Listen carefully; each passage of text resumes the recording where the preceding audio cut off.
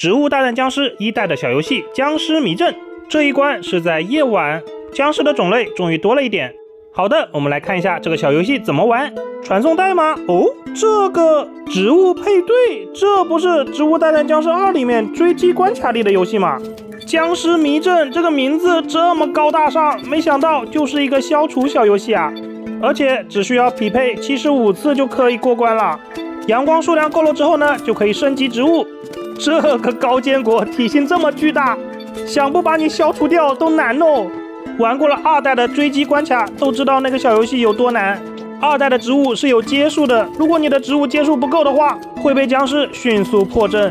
反观1代的僵尸迷阵小游戏，不仅植物的体型差异巨大，在颜色上也很容易区别开来，消除起来就非常容易了。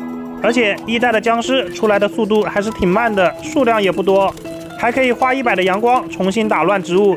当你没有发现可以消除的植物，就可以直接花100的阳光重新排列一下。哇，这里的磁力菇还把铁桶僵尸头上的铁桶给吸过来了。面对高坚果，僵尸都已经无能为力了。